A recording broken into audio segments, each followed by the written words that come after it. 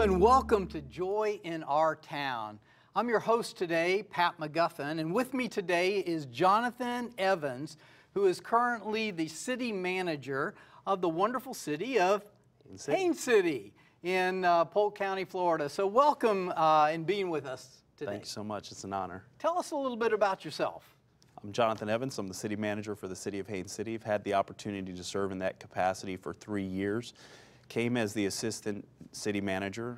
The commission then appointed me September 19th as the city manager, and I've had a great time since. So we're a full service city. We offer water, wastewater, police, fire services. So it's definitely something that I've enjoyed. I went to the University of Central Florida with the opportunity to pursue a career in municipal government, and I've been very fortunate and blessed to be in the organization that I'm in today. Well, good. Well, good. We're so glad that you would join us today. I know some of your comments will be about Haines City, and some of them will be good for our viewers to listen to about life in cities and counties in general. So today our focus is on civic affairs and what are the challenges of civil engagement. So when we say civic engagement, what is that comment all about? When we talk about civic engagement, it's the participation from the community to get involved in their government. The challenges that we face as a country, as a community, definitely needs the feedback and the input and the assistance from those that reside in our communities. As municipal employees, we don't have the market captured on intelligence. We want input, we want feedback, we want to know how we're doing because we are servants.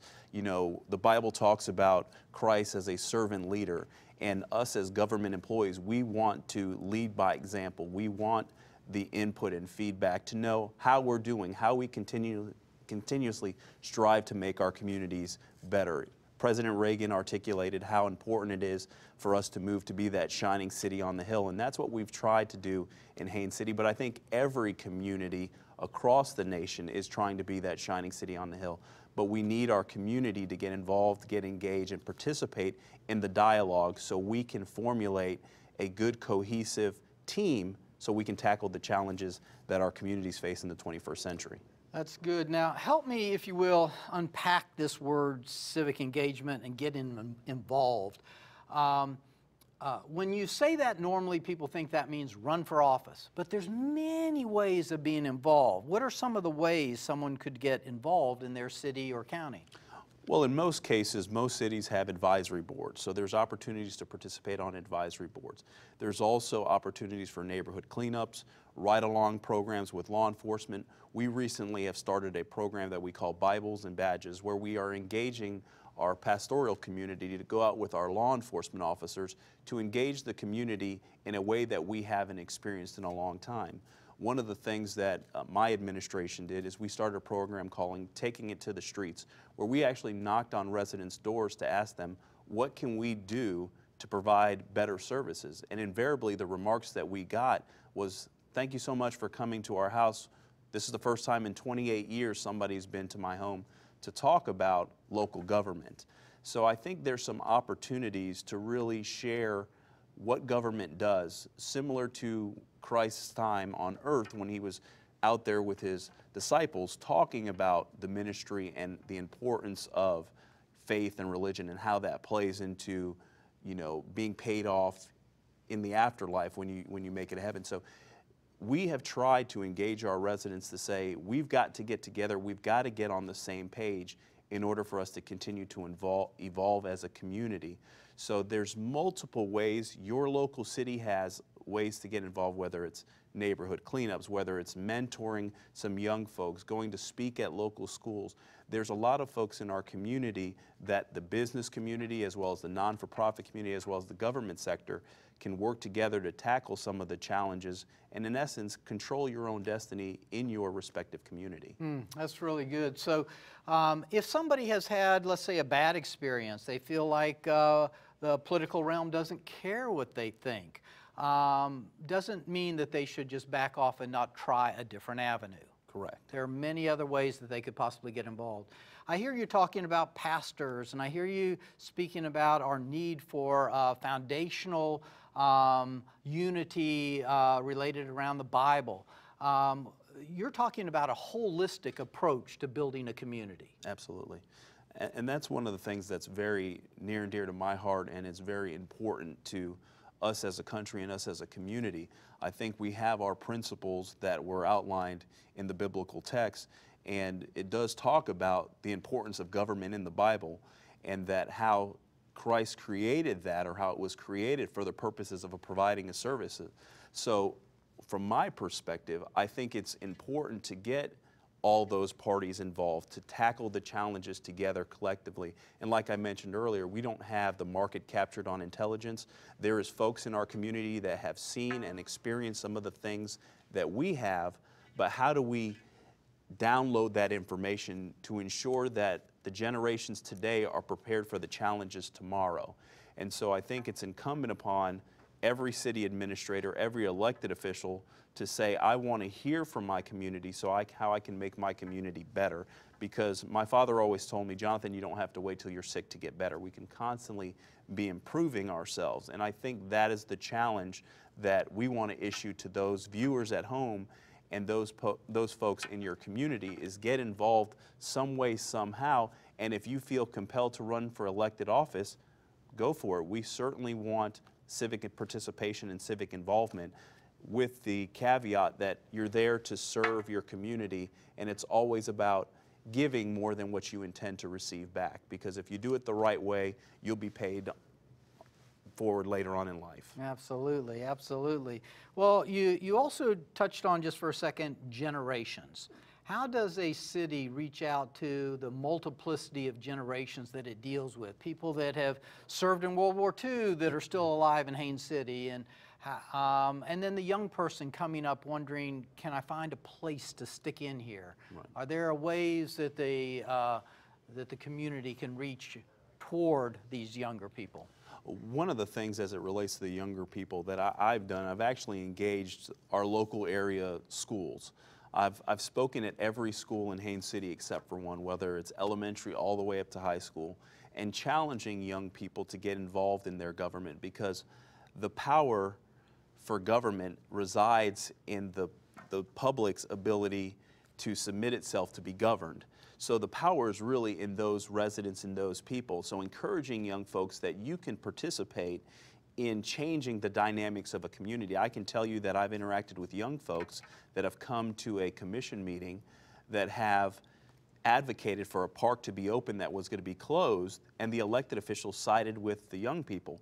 So there is so much impact that some folks can make by getting involved. Those senior citizens in our community, certainly those are folks we want to serve in our senior advisory boards. And how do we provide recreational services for seniors in the future? One of the things they talk to us about is that do not call senior centers anymore. They said with the changing demographics and the baby boomers, they're calling them activity centers.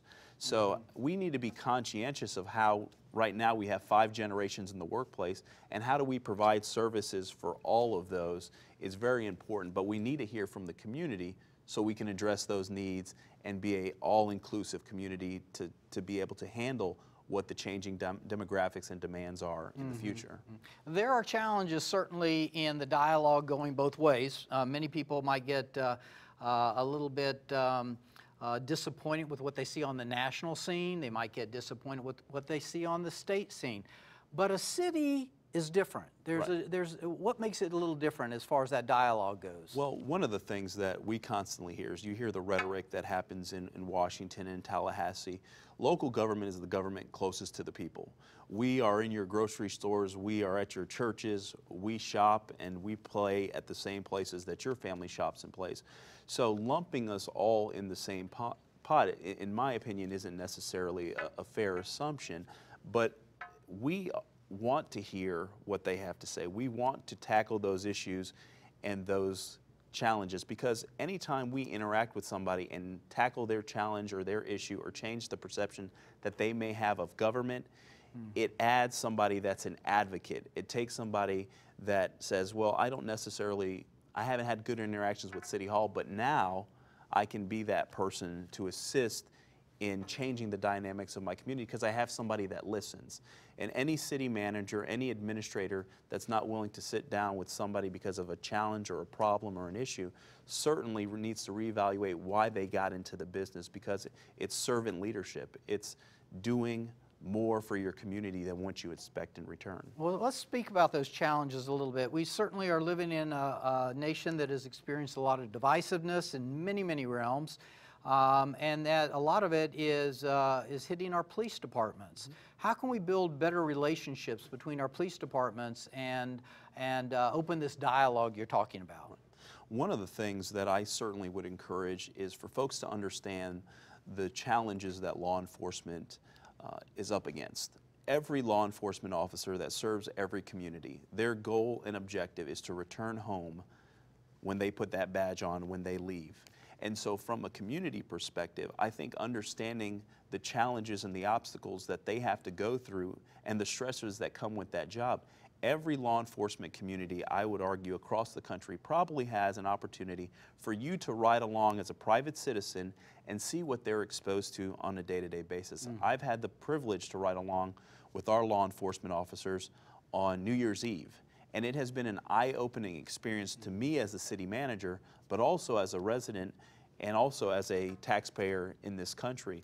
But certainly, I think understanding that they are people just like each and every one of us, and they are our sheepdogs. They protect us from those wolves.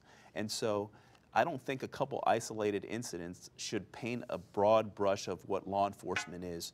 You know, you have over 1 million law enforcement officers in the country, and they probably have, you know, millions of interactions, and the media sensationalizes a couple of situations. But there's always two sides to every story. Always two sides to every story. We have just a few seconds left. You mentioned biblical perspectives. You mentioned practical ways that we can do different things. Give us one or two final things that can help us unify our communities. We have about 30 seconds. One of the things I think is just going to approach those leaders in your community and say that you're willing to help. No preconceived notions, you know, civility, the importance of civility. George Washington mentioned that at the age of 16, wrote a clause or a dialogue as it relates to civility. So respect, understanding people's perspectives, and working together towards a time. That's great. That's great. We need to respect one another. Jonathan, thank you so much for being with us and sharing with us both about Haines City and about how we can be involved in our city government. Thank you.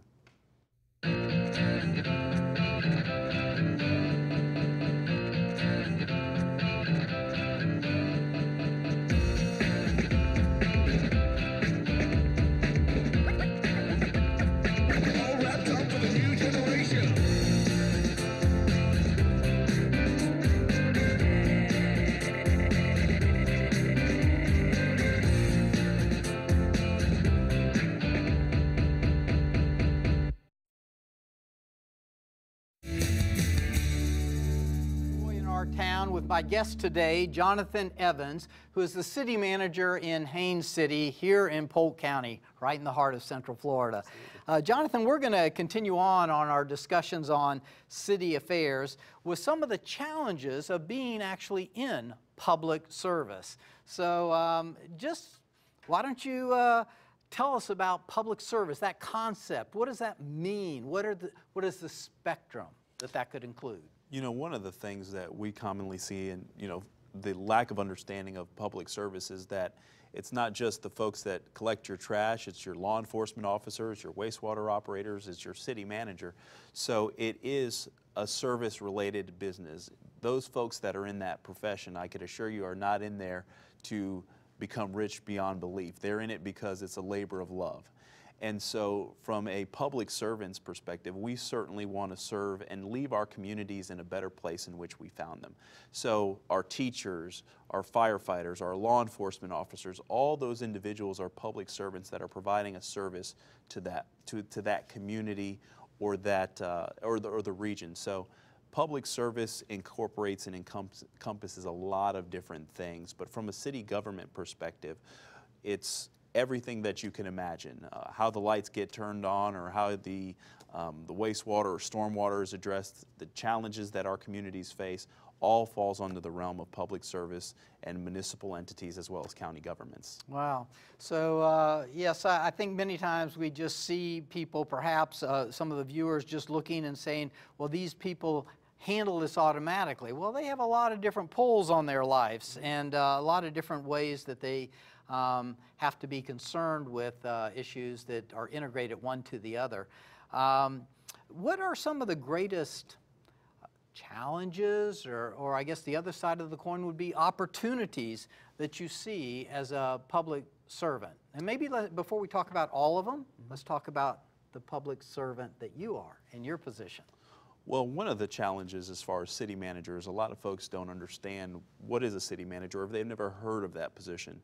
And so when they do find out that the city manager is the head or the CEO of a municipal organization, then what happens is they start asking the questions, okay, well, what does this person in fact do? And they run the day-to-day operations of the city. In most cases, the elected officials are your policymakers, where the city manager runs the day-to-day operations. So on any given day, I could be dealing with HR issues, fire issues, police issues, or what have you. So it is a constantly evolving situation. It's a very enjoyable job. I love the challenges that come along with it, and it's rewarding, but you always have to be conscientious of, I report to 5 elected officials. I also work for the 22,000 residents. So you're that person in the middle where if things are good, sometimes you're praised, and if things are bad, sometimes you're the guy that has to answer the questions.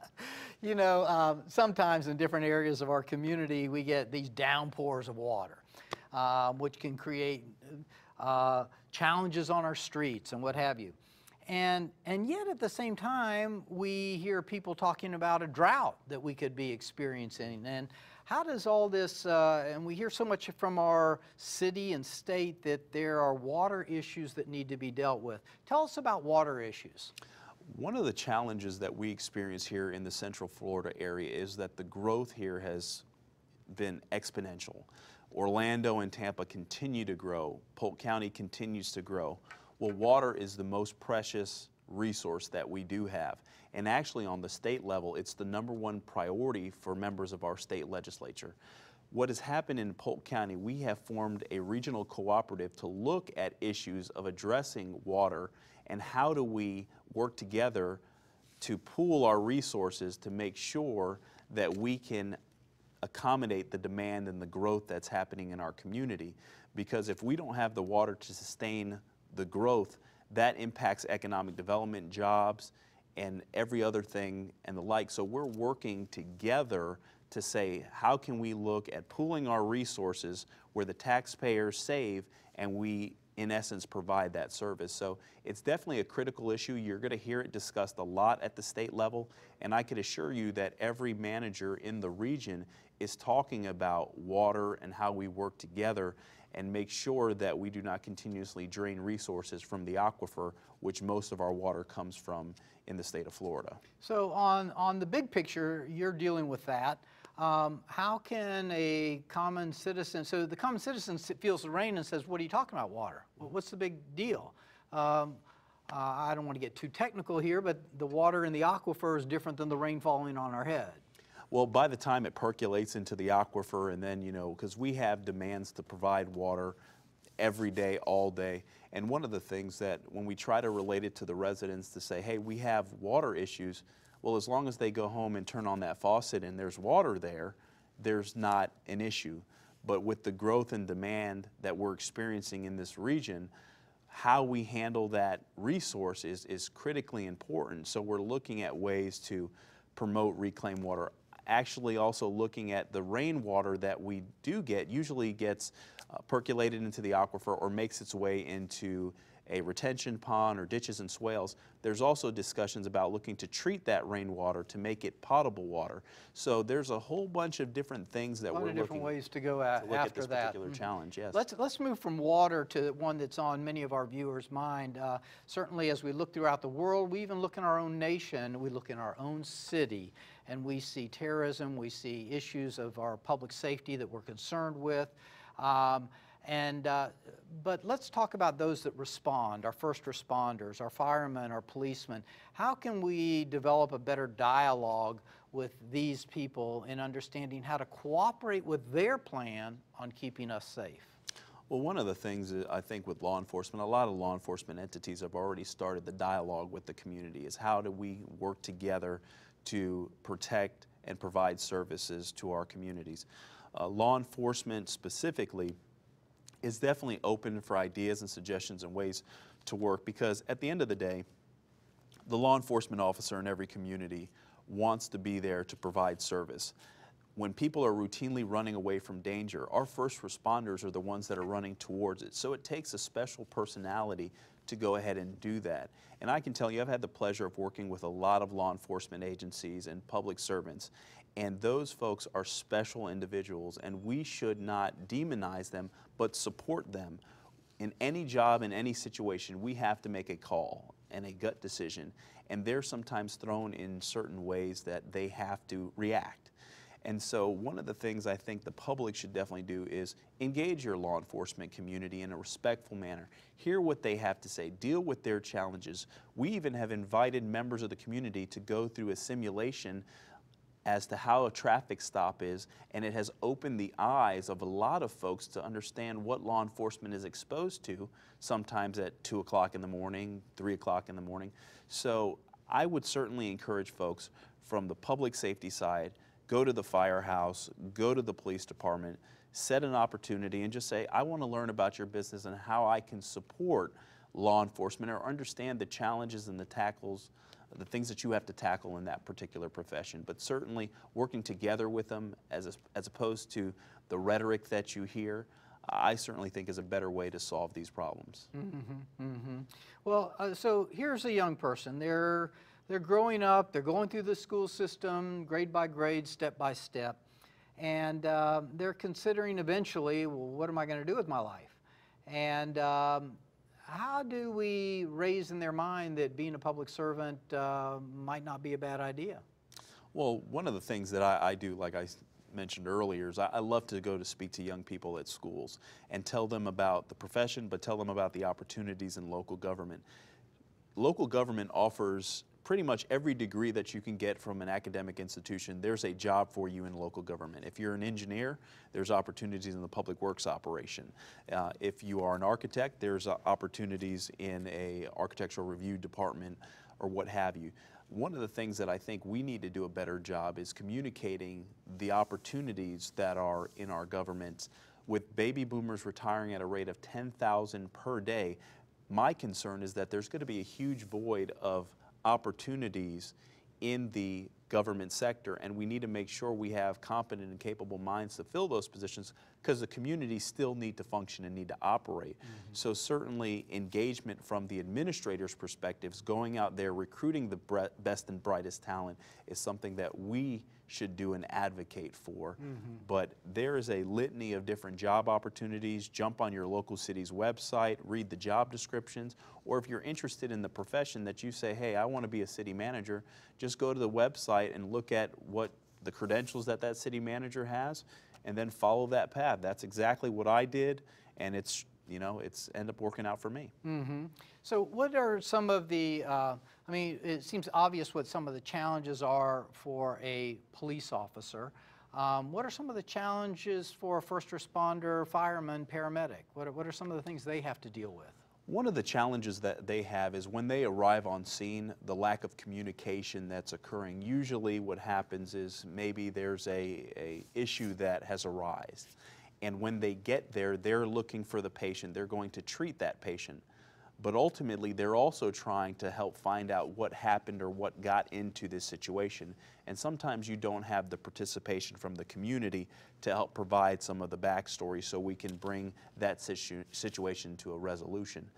One of the other things that we're also experiencing is the lack of diversity in our fire service. We have tried to diversify our fire service as well as our law enforcement entities to make sure it's reflective of your community. You want to have your workforce reflective of your community, but it is hard to recruit some folks into the profession. So From the fire side and the police side, recruitment and retention, and one of the concerns I do have is, you know, with some of the remarks you're hearing on the national level, is how do we encourage that young person that's considering police or fire services to get into the business, but the public perception about that particular profession is not the best. Yes. So we need those first responders. We need those people to come into the profession because, you know, I routinely say that, you know, a firefighter is the only person that can show up at your house at 2 o'clock in the morning with an axe and you're happy to see them.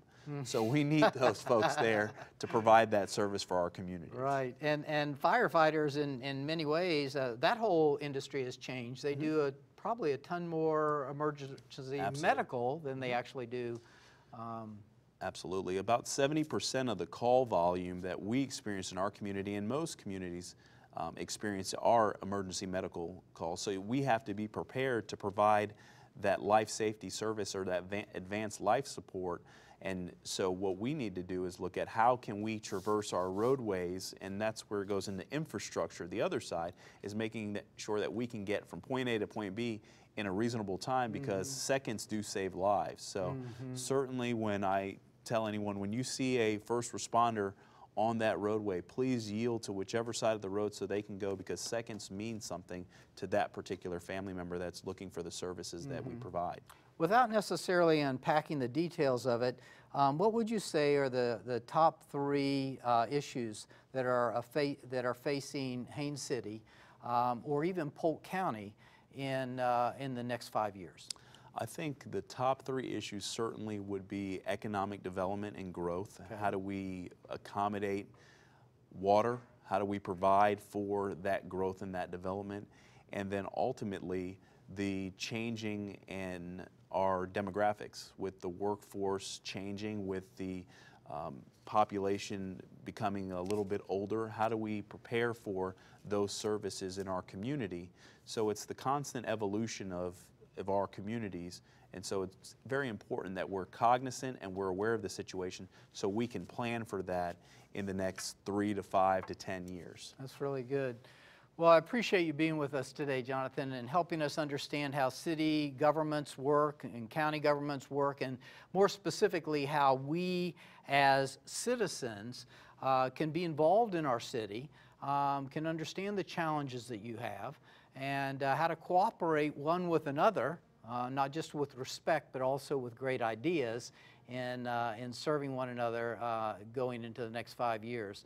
Certainly water, economic growth, and the change of our community, these 3 elements that you mentioned, will have a drastic impact on us as we move forward. Developing a little unity wouldn't be bad either as we fight these things.